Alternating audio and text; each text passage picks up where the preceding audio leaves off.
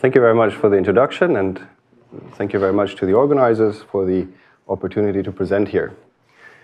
So I'll talk about combining two very powerful methods in quantum chemistry. One is the DMRG, which I guess does not require any introduction to this audience.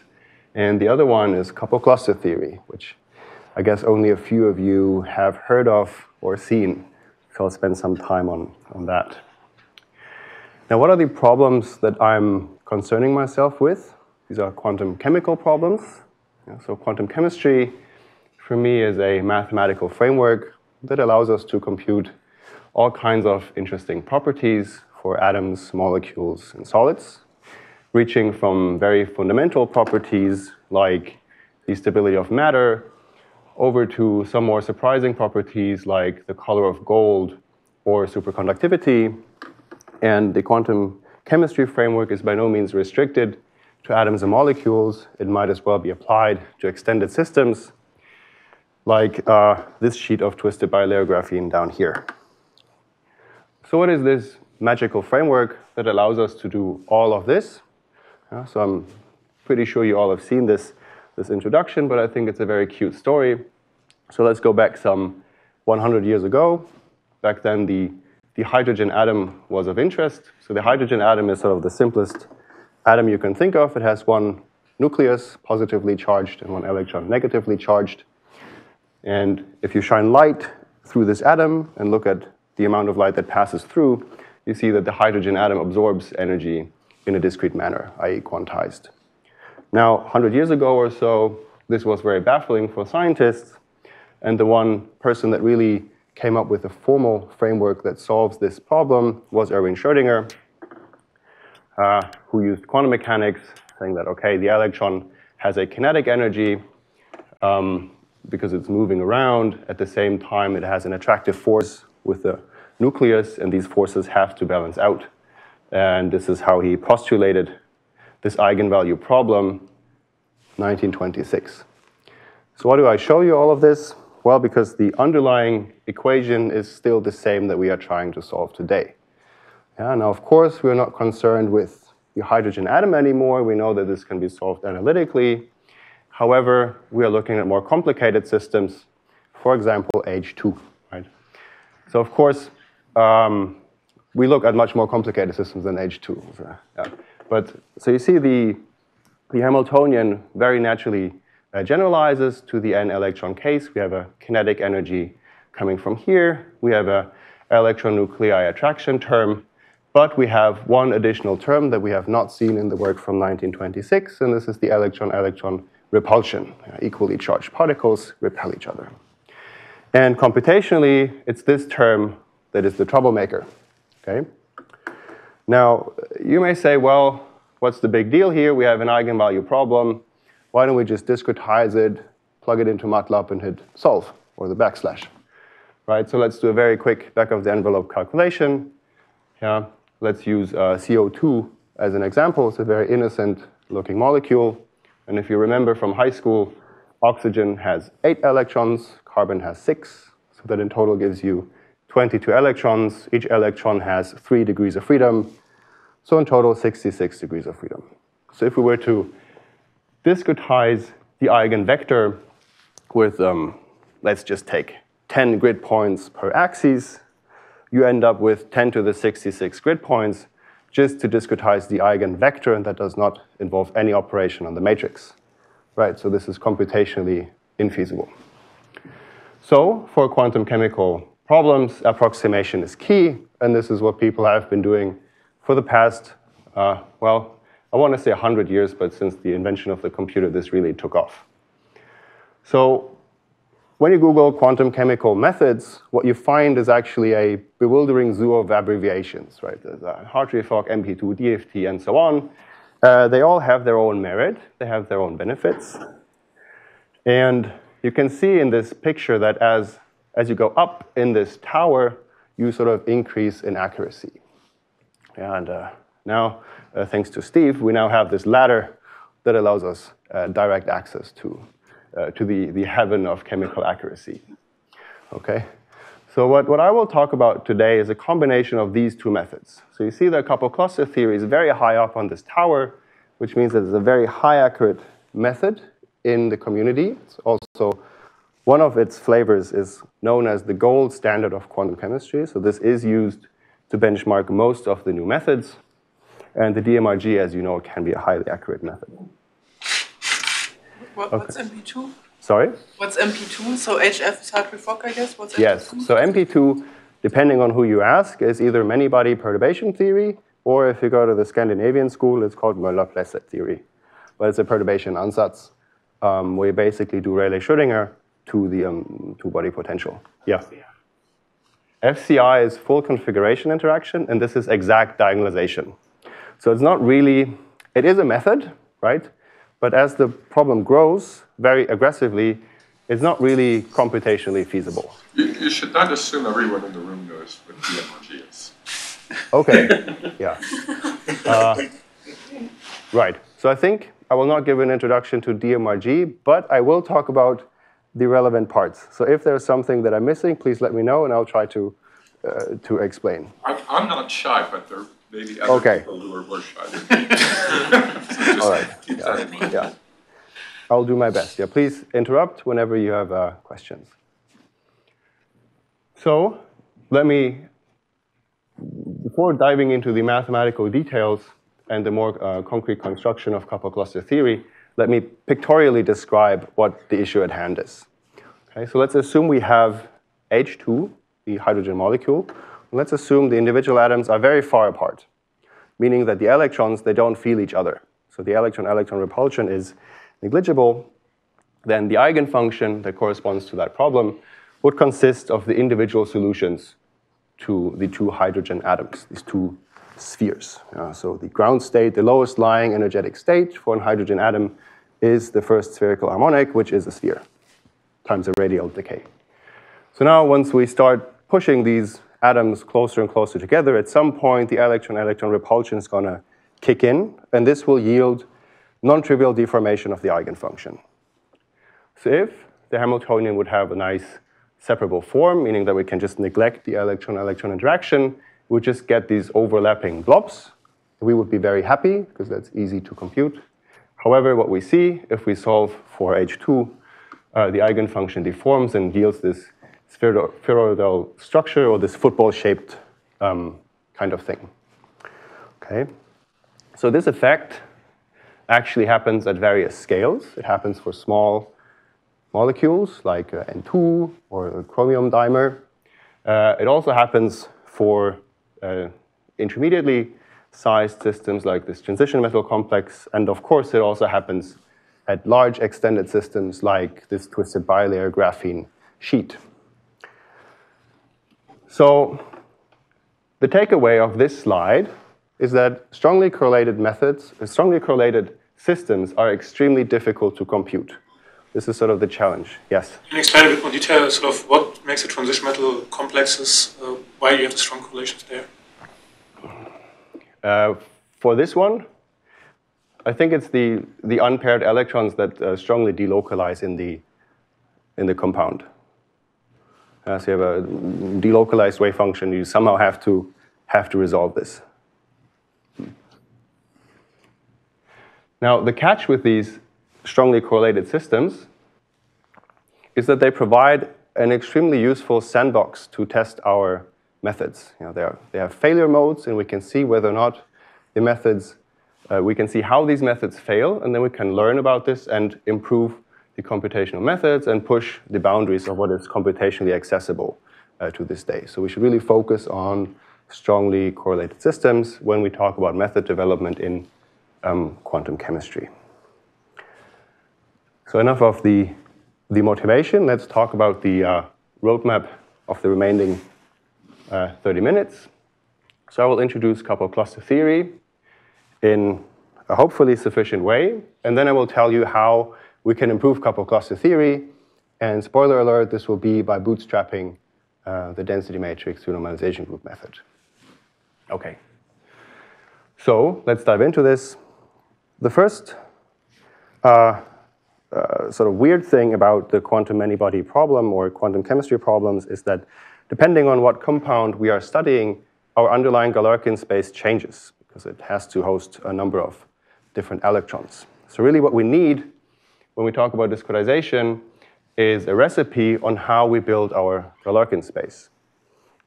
We basically have two constraints on the basis functions. So the first one is that we want them to be L2 orthonormal. And the reason is simple. That's L2 orthonormal functions are very easy to work with computationally. Okay, so this is a practical constraint. Whereas the second one, the antisymmetry, is actually dictated by the physics. So we are considering electrons. They adhere to Pauli's exclusion principle, which results in the wave function being antisymmetric. So how do we go about this? The idea is when we are facing a molecule, we look at what are the individual atoms that form this molecule, and we are trying to describe, at the very first step, the electrons within the individual atoms. Okay? Now, here's a sketch. So I go over to my physics or chemistry friends and say, hey, I have the following molecule. In this case, you can think about this as H2. There's one nucleus sitting here, one nucleus sitting here. And then they provide me with the number of basis functions describing the individual atoms, the individual electrons in the vicinity of these atoms. Okay? And then what we are doing is so that's just the solution of the single electron problem with that potential, or so these are as a goodie, these are the atomic orbitals, and they come from the idea that if you have a, let's say we pick something in the periodic table, you have some inner shell that is shielding the nucleus from the valence electrons. So you look at this as a quasi hydrogen atom, and then you take these solutions to the hydrogen atom to form the valence shells. And then you symmetrize and antisymmetrize, or what? That is two atoms here, that's my question. Yeah. So let's go through this, what is happening. So the mathematical intuition is we want to do what is easiest, right? Which would be a product ansatz. But as we all know, the product ansatz is not antisymmetric. If we swap two entries, we will not pick up on the minus sign. But you can antisymmetrize the product ansatz, which is mathematically known as the wedge product. Yeah? And the wedge product, very nicely, extends to a k-fold wedge product. So the general situation is the following.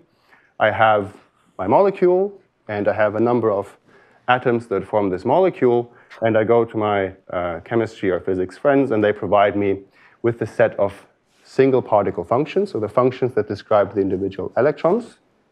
And then what I do is I form all kinds of possible n-fold wedge products of these functions. Now, of course, if I swap two functions in the wedge product, I pick up on a minus sign. So this construction does not yield a basis. It rather overdetermines the space. But I can fix this by enforcing that the indices labeling the individual one-particle functions are strictly increasing. Okay? And that's it. Yeah? So basically, my n-electron basis function is determined uniquely by a string of length n that tells me which orbitals I use to form this n-fold wedge product. Okay? And then, well, my Galerkin space is just spanned by all possible n-fold wedge products that I can form. Not strictly orthogonal, are they? So if the individual chi I are orthogonal, then this orthogonality carries on through the wedge product. They won't, because you put they won't be exactly. Well, if you form molecular orbitals, orthogonality is one constraint, so then you have it. Yeah, but the atomic orbitals are in general not. That's what I was wondering. Do you form your orbitals from the atomic orbitals, or do you right away compute molecular orbitals? So when I then, ultimately, when we talk about coupled cluster theory, we do this in the molecular orbitals. So in that case, these guys would look slightly different. They would have gone through the Hartree-Fock optimization, and then they are orthonormal even. And then also for people who are somewhat familiar, so here's a normalization factor that I dropped, but it doesn't matter for the expressibility of the whole space if I have a constant in front of that. But in practice, we would want these functions to be normalized, so there will be 1 over square root of n factorial there. Yeah. Any questions regarding the construction of this Galerkin space? No, I think we're all good. Okay, so then now we formed our space, and if you count it sort of carefully, you see, okay, we have n electrons, and we have k single particle functions. So I can actually form k choose n of these Slater determinants or of these n particle basis functions. Yeah, so this still scales pretty badly. Yeah, so very rapidly, I will not be able to apply conventional numerical methods to the discretized Hamiltonian in this basis. So what do is we form different ansatz and use different methods. And the one that I'm advocating for today is the couple cluster ansatz. So the idea is the following. I have my wave function, psi, and I express it as e to the t times phi 0. So let's take this apart. So phi 0 is what we call our reference state. So this is one basis vector that we pick. Yeah? So there's a physical intuition behind how we form this, but mathematically, we can just think about this. Phi 0 is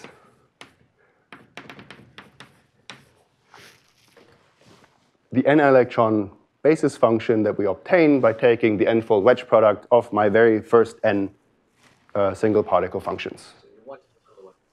I wanted to have low energy, yes, but for the construction, it doesn't matter at this point, but you're absolutely right. The intuition is these are the MOs, and we form the lowest energetic state. Yeah. Mm-hmm. So how is your basis ordered? Increasing in energy. So this is what he was hinting at. There's an underlying optimization procedure going on that induces an energy ordering of these individual states. Yeah. Yeah, you're right. If I change the ordering, of course, this expression will change, but in construction, it will remain the same. Yeah. Okay, so this is this phi 0, and t is a matrix. Okay, so I'll tell you what t is in just a second, but for now, let's accept there exists such a matrix, such that I can form, that I can express the state of this form. Okay, so let's see what happens to our eigenvalue problem if we substitute this ansatz. Yeah. So exponential t is invertible, so we can move it over to the other side, and we obtain this similarity transformed Hamiltonian applied to our basis vector phi 0 is equal to the energy phi 0. And now, so what we can do is we can form projective equations. Okay, so we can project onto phi 0. So you're pretending psi 0 is the ground state, basically. You're pretending or assuming that t gives you precisely the ground state. Right, yeah. Right. So if we make this assumption, then projecting onto phi 0 recovers the energy, given normalization of our basis functions. And if we project on anything that is orthogonal to phi 0, we get 0. So ultimately what's going to happen is we will use these equations to determine t, and then we plug t into this expression and get our energy. Now I really have to tell you what t is, because this is getting shaky now. All right, so let's dive into t, or maybe questions at this point. So there's no issue with the fact that the operator is non-Hermitian, which you get. So, I mean, the similarity transformed Hamiltonian preserves the spectrum. So if you were to diagonalize this matrix, you would recover the ground state energy. However, you don't get a size improvement here. This is still a k choose n matrix. So you might as well just diagonalize I h. think the thing I have in mind is more that of course left and right eigenvectors become different, which I guess is fine for the equation you write there, because if you're not saying that these are orthogonal to the left eigenvector, but you just get phi. But still, it feels a bit weird to take a scalar product from the left with the right. So this is exactly what's going to happen. So if you start truncating if you start making approximations on t, which is ultimately what we are doing, then you're very right, you'll get different left and right eigenstates. So if we want to compute excitation values using couple cluster theory, we always have to solve also for the left eigenstate. The one exception is the energy, because there you really just need t, but absolutely correct. In the second equation, then, in the approximations, you would try to put the left eigenvectors, or? So what you do is you form what's called a couple cluster Lagrangian. So you have this energy expression, and you enforce the conditions that these equations are 0. So ultimately, what you'll get, let's try to write this down.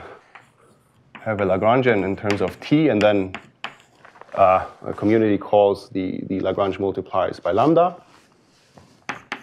You have phi 0 e to the minus t h e to the t, phi 0 some over mu.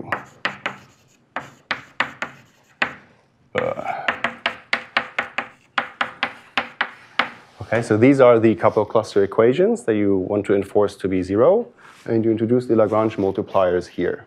And now I'm going to do a trick. So I will talk about these excitation matrices right on the next slide. But what we are using is that any basis function can be expressed using these so-called excitation matrices. Again, I'll explain this in just a second. It's just a goodie for people who are somewhat aware of what's happening. And then we can combine these two equations. So what we get is phi 0. We get identity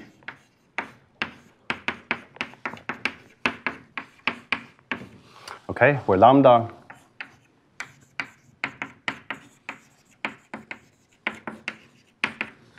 is the adjoint of the excitation matrix. And then you sort of get, well, this expression determines the left state, and this expression determines the right state. Yeah, so this is how you get these different left and right states. Okay. Okay, but let's go one step back. Okay, so let me try to explain to you where t comes from, what these excitation matrices are, and then I think this will become significantly clearer. So the matrix T is what we call a cluster matrix or a cluster operator. And it is formed by these excitation matrices. Now the idea behind excitation matrices is that we fix one reference state that we like for our particular reasons. In this case, this is the lowest. It minimizes some energy measure. And then we want to express any other basis function in our Galerkin space by simply replacing indices in this string. Okay, so let's make an example. Let's go back to our 2-electron problem, and let's fix phi 0 to be the wedge product of chi1 and chi2. And let's say we want to perform the excitation 1, 2, 3, i.e. the replacement of 1 by 3. Okay, so we have this exterior product, and we just simply swap chi1 by chi3. Of course, this wedge product violates our condition that the descriptive index is strictly increasing. But we can just swap the order at the cost of a minus sign, and indeed, we get our basis vector phi 2, 3. Okay? Make sense? So is this X notation, X3, is that the standard notation? So usually, X is standard, but you would write it like IJAB. In a math context, this power AB is a bit iffy. So people take somewhat offense to this. So what we do in math, we usually write it as IJAB, where we put this into a multi-index further down, or you could write it as IJ, comma, AB. Yeah? But if you look into a quantum chemistry textbook, you'll see this. Yeah. What is IJ? Yeah, these are indices. Yeah, so in this case, 1, 3. Yes, very good. So now this was a replacement of one index. And of course, the natural extension is, can you replace more than just one? And the answer is yes. Yeah, you can define higher order excitations, as they're called, by just applying products of these single replacement operators. Okay? So there is a certain caveat that you put them into normal ordering, but in principle, this is how you define them. Yeah, so multi-index excitations is a product of single excitation replacements. Okay? Yeah. Any questions about these excitation matrices? Okay? So, since we have... Yeah, I do have a question. Yeah, go ahead. So, anything, can you go back? So for example, x31 acting on anything where chi1 does not appear, just kills it. Correct. And it acts on anything where chi1 and chi3 both appear and also kills it. Correct. So maybe, yeah, maybe it's instructive to write down one of these matrices. Checking. So let's do this.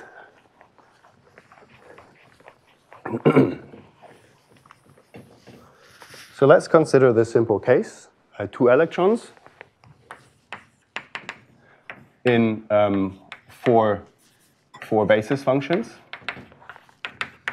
Okay, and these are the chi-I. Okay, so in this context, n is equal to 2, and k is equal to 4. Okay, so how many 2-particle functions can I form using 4 single particle functions? Let's 4 choose 2, which is 6. Okay, so I just write them in terms of their bit string, or in terms of their single particle function string. Yeah, so if 1, 2, 1, 3, 1, 4. What else do we have? Well, we have 2, 3, 2, 4, and 3, 4. Okay, and then correspondingly, I write them down here as well. And now we want to form the matrix x 1, 3. So we check, is 1 in the string that defines our 2-particle function? If so, we replace it with the string index 3. Okay, so we've done this for 1, 2. What we get is minus 2, 3. So if we form the matrix, if we project onto 1, 2, we get 0. If we project onto 1, 3, we get 0. If we project on 1, 4, we get 0. If we project onto 2, 3, we get minus 1. Okay, and then 2, 4 is 0 and 0. Okay, so then we do the next element. We replace 1 by 3. The wedge product of 3 with 3 is 0. So regardless onto what we project, we get zeros. Okay, and then we can play the game for 1, 4. So 1 is replaced by 3. 3 is smaller than 4, so we don't have to swap in order to get a sign. So then we get 3, 4, which is the last one, and zeros. Yeah, and then 2, 3. So first of all, there's no 1. So for all of these, we get 0. Okay? Yeah.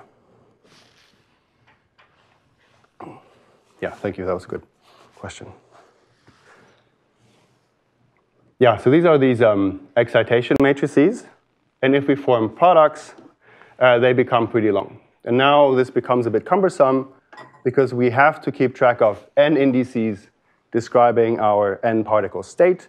And in principle, 2k indices for these replacements. This is a lot. I know this is the tensor community, so you're used to many, many indices.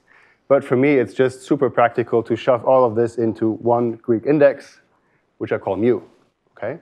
And mu has one property that I care about, which is its length. Yeah? So I have k replacements, and that's all that I care about at this point. Okay? So now we are at the point where we can form our very first mathematical theorem, which is basically just putting all of this, what I said, into a mathematical form. So we have a given reference state. Then you can very straightforwardly show that for every other basis function that is not this reference state, you can form an excitation that generates this basis vector up to a sign. Why is this called a theorem? It's just a result, yeah. It's a straightforward result. You can call it something. I thought I was missing something. No. It's just putting all the construction into a clear framework. Yeah. Okay, so what this allows us to do is to express every basis function using an excitation index mu. Okay, so it's a very handy formulation. We can drop actually this n-length index and characterize the basis given that we have phi 0. Okay? So then we can form the linear hull of these excitation matrices, and that is the space of the cluster matrices, okay? So here's an example. We have n equal 2 and k equals 5, and I label the expansion coefficients in a way that is useful for me. And you see that these matrices are highly structured. Yeah? So they're lower triangular matrices with 0 on the diagonal, okay? So then you can put all of this together. So here you have to do a little bit of work, but it's not that much work. So maybe, I don't know, corollary, lemma, yeah? But you can basically show that if your function has a nonlinear overlap with your chosen reference, there exists a unique t in this linear hull, such that you can express psi of this form. Okay, so here's a little boo-boo, and that is, I wrote this result with having a non-zero overlap, but you clearly see that exponential t with phi 0 has overlap 1, so there's a normalization constant missing. But as long as we have non-zero overlap, we can always renormalize in order to get this to be 1. Okay? So the t is got the structure built in that sort of creates a particular type of rotation. So it's all, you know, the t is tied to phi 0 in the sense that it's excited from that. That's correct. So t is tied to phi 0. It's not a rotation, though, because this matrix is not right. Yeah, it's yeah. just a Yeah. non-orthogonal. But you're absolutely correct. So the t, the construction of t is tied to what the reference is, because that defines the excitation. Normally we think of this sort of transformation as being very non-unique, right? It's like, okay, you just had to map one state to another. Yeah. It was a unitary transformation. You know, Yeah. All the other rows and columns could be whatever they want. Right. But this ties it. Correctly. Yes. It's Yes. defining it, so. Yeah. Very good. Thanks for the comment. Okay, so now that we have unraveled what this t is, let's revisit the couple cluster equations and let's see how we can actually solve for them. So remember that we said that if we project on anything orthogonal to phi 0, we get 0.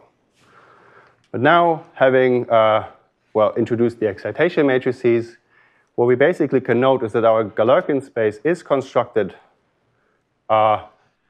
orthogonally by what is in direction of our reference and all the other n-particle basis functions. Okay, so in order to avoid projecting onto the entire space, we do the standard Galerkin trick and just project onto the basis functions, enforcing 0. Right? So this gives us a discrete set of equation. Now recall that T was an expansion of these excitation matrices. Now if you start counting, how many mu's do we have that are non-zero, and how many mu's do we involve in this expansion expression? They are exactly the same. Okay? So if we plug in this expansion, what we get is a squared system of equations that we are trying to solve. Okay, and these are the couple cluster equations. So now let's... Sorry, what's the definition of phi mu again? This was the reference state. So if we have the MOs,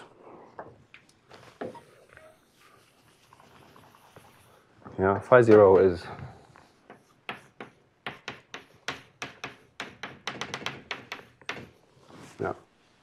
And the phi mu are, that's just the other states from that sentence. Phi mu are all the other states, yes. So we define the excitation matrices with respect to phi 0, and then we can form basically... Obtained by acting with x mu. Correct.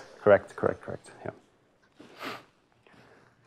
Okay, so if we now take a second to see what has happened here, is I basically showed you how to rewrite a very large linear problem as a very large nonlinear problem. So that sounds like a bad deal, right? I mean, you shouldn't take that. The advantage of couple cluster theory, though, is that when you start truncating this expansion and then project onto the corresponding coefficients that are involved in this expansion, you get much better computational results. So the accuracy is much higher than compared if you just project onto a smaller subspace and diagonalize the Hamiltonian on the smaller subspace. And how do you decide how to truncate? By Yes, energy level? that's a very good question. So what's the goal? You try to find the optimal t, small t. Right? Exactly. Well, So this is the $1 million question. How do you decide correctly how to truncate your expansion in coupled cluster theory? And if you, again, hit the Google search button, you'll see that even within coupled cluster theory, there's a bewildering zoo of abbreviations telling you that different sparsity patterns can be enforced onto T, or other perturbative corrections can be made to improve coupled cluster theory. Okay, so there are many ways, and you can come up with your own sparsity pattern and develop your own coupled cluster theory if you wish so. What do you truncate? You can truncate the T? You truncate the expansion. So the small t's? Yeah. You don't truncate the equations. You still have all the f mu of t equals 0. You project only onto those mu that are involved in the expansion. But you exponent. Yeah. Oh, I see. The exponentiation doesn't give you extra terms because they square to 0. Yeah. So the exponentiation of this one will actually give you terms that you do not get if you project the Hamiltonian onto a smaller subspace. So if you were to do, let's say you restrict your bases, your n-particle bases, to only consist of excitations of order 2. Yeah, so you form this subspace, H tilde, and H tilde are x mu acting on phi 0, where mu is smaller or equal than 2. Okay? So then what I could do is I can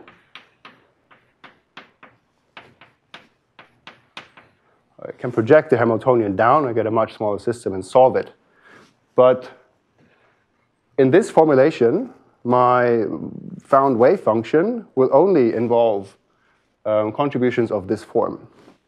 Whereas if I do the exponential t, and if t is truncated, acting on phi 0, I will get contributions of triple, quadruple, and so on. Brings me back to the question, which f mu do you consider? Which equations? All non-trivial ones, or you also truncate those? No, you truncate those. You have to keep it square. Well. So you truncate the t, but you also kick out some equations which would give non-trivial. And this, exactly, yes. So you can, what people are doing sometimes is you involve this information. So you solve t on this smaller set of mu, and then you compute the projections onto, let's say, triples. And this information is used in this CCSD parentheses t method.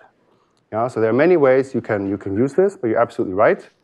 If you project onto a smaller subset, you not necessarily guarantee that other projections are automatically 0. Yeah. So I kind of naive question.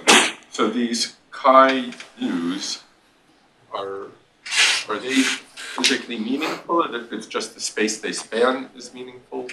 I mean, chi mu, or rather the fees, the fees for the variable, because you're taking wedge products of 5. Yeah. And are you interested in their span or these individual fees? I'm kind of. So I'm actually more. Phi 0 has meaning for you. It does have some meaning for me, but in terms of coupled cluster theory, you can get away with just being interested in the span. I mean, they do carry a lot of physical information because they come from a pre-performed calculation. But in terms of the expressibility and the power of this method, you don't have to bake this into your intuition. So let me ask a slightly different question, but related is, so these fees are points on the Grossmannian? Yes. Are you interested in the whole Grossmannian, or you're primarily interested in these particular points on it and then sums of them? No, I'm interested in the whole Grassmannian, ultimately. I want to minimize over the whole set of functions that I can form. Yeah. Yeah.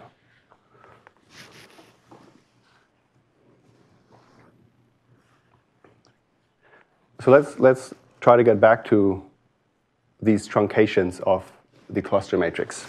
So how much time do I have? 10 minutes. Okay. I'll rush. So the most common approximation is just by rank of these excitations. So if we have two-fold excitations, we do CCSD, including single and two-body replacements. It's somewhat justified because in quantum chemistry we have two-body interactions. So including two-body replacements makes sense. However, there's no mathematical reason for why this is sort of the best sparsity pattern in the expansion coefficients that you can get. Okay. Now this truncation makes computations feasible and gives good results for a very large portion of problems. However, when you apply coupled cluster theory to these so-called strongly correlated systems that I pictorially introduced in the beginning, it actually becomes unreliable. Okay, so it's not true that coupled cluster dramatically fails for all strongly correlated systems. For some, it actually works quite well, but you don't know a posteriori. So when we keep in mind that the coupled cluster ansatz is actually exact in the untruncated limit. So maybe there's hope, right? Maybe our sparsity pattern that we enforce is just not good enough to recover the wave function to the extent that we want. Yeah, and this is actually the quantum chemistry folklore that circles in this community, as if you were to compute the full coefficient vector for any system, it would be relatively sparse. It's just a question, what is this sparsity pattern? And now comes the bootstrap. Okay, so let's say we somehow fetch additional information on our system and incorporate this into our coupled cluster ansatz. Yeah? So we'll make this a bit more precise, but this is basically the idea. Okay, so what is the computational picture child? Yeah, it's the chromium dimer. It's a very challenging system computationally. Interestingly, 2022, Garnet Chan and his group published a paper saying that this chapter of quantum chemistry is closed, which is fine. Yeah? So we understand this computationally. Still, we can use this to benchmark our developed methods. Okay? So what makes the chromium dimer so difficult? Well, in its bare dimer form, it has a sextuple bond. So it really does not like to be dissociated, making these computations extremely challenging. Yeah? Here's the result, 2016, when people first used the DMRG in the context of tailored coupled clusters. So I will decipher this acronym in a second. This is let's just look at these computational results. We see CCSD, CCSD-TQ, so this is a very expensive calculation. And we have the quote-unquote gold standard CCSD parentheses T. And you look at the retrieved correlation energy. So it dramatically increases as you go from CCSD to CCSD parentheses T all the way to SDTQ. And here is our DMRG TCC method with a small active space. So again, I'll narrow down on all these individual parts. Okay, but you see that the amount of correlation energy retrieved with this method is significantly higher compared to CCSD. It's actually quite comparable to CCSD parentheses T. And later on, as you increase, I mean, eventually you'll get all of it. So this distance is rather short, right? And it's sort of favoring coupled cluster. That is correct. So this distance is very close to the equilibrium. So this is where it is stable. The catch with tailored coupled cluster theory, for it to work very well, is that we need a certain balance of contributing parts to the correlation energy. Yeah, so this is something where I did not necessarily want it to go, but there are three in total causing factors of these electronic correlation effects. And for this method to work well, you need two of them to be balanced. You know, otherwise, the DMRG suffers or coupled cluster suffers. Okay, so yeah, for this bond distance, it is actually favorable for this method. Yeah. Okay, so now that we've been motivated enough that this method can compute stuff reasonably well, let's try to understand what it is doing. Okay, so this is called the tailored coupled cluster method, and it has two fundamental assumptions. So the assumption number one is that the expansion of the full cluster matrix can be partitioned into two parts. One part that is extremely well approximated by taking only singles and doubles into account, and a second part that may contain higher excitations. We don't know. But this is where the second assumption comes into play. It namely says that, okay, whatever is in this I2 is taken care of externally. So this is something provided to us, these S. Okay? So these are very strong assumptions, right? Being able to partition T in this particular form is a non-trivial task, as well as accessing these S. Okay? So how do we do this? Yeah. Okay, so if we, let's first see what happens if we substitute this ansatz in the couple cluster equations. Well, we somewhat parameterize the equations for a fixed S and only optimize for T. Okay, so this makes the equation significantly smaller, so we can compute even larger systems.